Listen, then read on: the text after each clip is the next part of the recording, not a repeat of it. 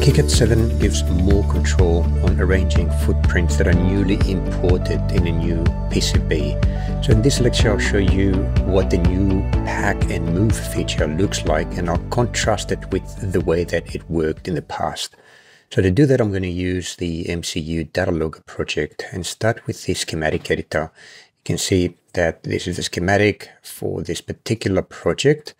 And I'm going to go to the layout editor, and it looks like this. I'm going to put these two windows side by side.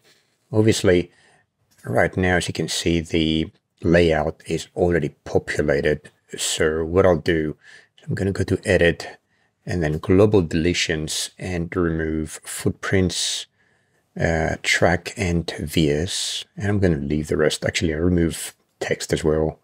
I'm going to leave the board outlines, remove zones, I'll keep the graphics, and that should be enough for this demonstration. So click on OK and yes, and there's our layout with just the board outline.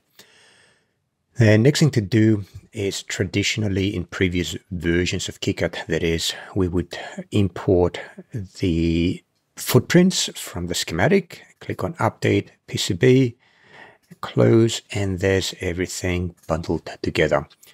And this is not too bad for this particular project because it's not a big project and it's only got a handful of components. But imagine that this was a computer motherboard, for example, with a lot of tiny and larger components, hundreds and hundreds of those. You would end up with a cloud of components, and you'd then have to pick up each one of them and then individually put that component into its appropriate location and so on. So there will be a lot of work. So what you can do instead, I'm just going to undo, what you can do instead in KiCad 7 and use the enhanced pack and move feature is to take advantage of the interactivity and connectivity between the schematic editor and the layout editor. Let's look at this in action. So let's say that I first want to work with the EEPROM components. With the improved pack and move feature, you would go ahead and select those footprints in the schematic editor, then switch over to the layout editor, and in the layout editor, press the P hotkey like that, and that would select those specific items or footprints in the PCB editor and allow you to move them individually somewhere else, like that.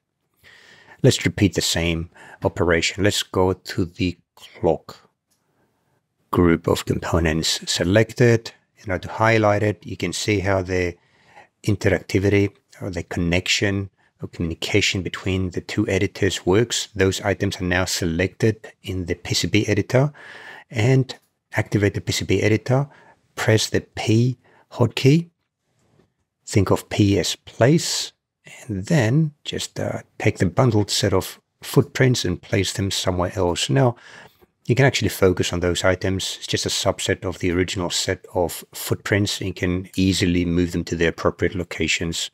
You can never go for a subset of a subset. So let's say here, I just want to focus on these items. Done. The P key on the PCB editor, those are now grouped together, so I can place them right there. So immediately you can see that with the improved pack and move feature, you have a lot more control on the footprints that are imported in a fresh PCB editor, so you can place them as you wish in and around the editor.